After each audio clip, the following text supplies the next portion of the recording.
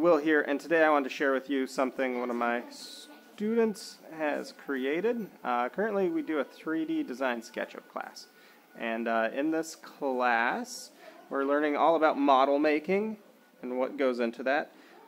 So he's been working on this, and every now and then he throws it into the Hololens, like how we're looking at it, so he can kind of fine-tune and find some more of the details that he misses.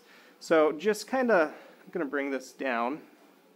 So just kind of immediately looking, I love the design that he has going on here. And he's already pointed out a few things, like he's going to kind of pull that down and extend it over. But he's taking a lot of attention to detail.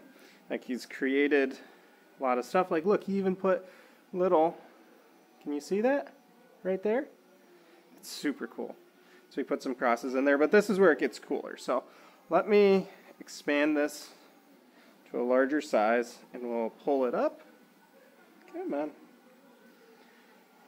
Sometimes, just gotta step back. Right. So, not only do we have the outside, but we have a fully formed inside of his SketchUp. And this is one of the things I really liked. Was looking, do you see, look at these spires he's created, like they are fully formed and detailed.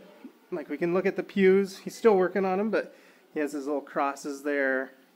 We can kind of pull up here, pull out a little more, right? He has a pulpit over here, and he's talking about all the different stuff he wants to add. But this is why the HoloLens is so incredible for students, especially in a 3D design class. They're able to take their models, create them, and then literally step inside and find all the little details they want to change. They can walk through the walls, they can see areas that they might want to fix or redo. This is the type of education that we should be aspiring for.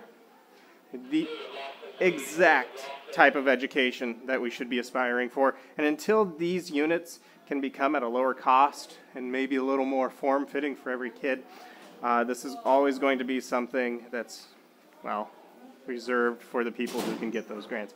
Anyways, if you enjoyed today's video, make sure you hit that like button, and as always, thanks for watching.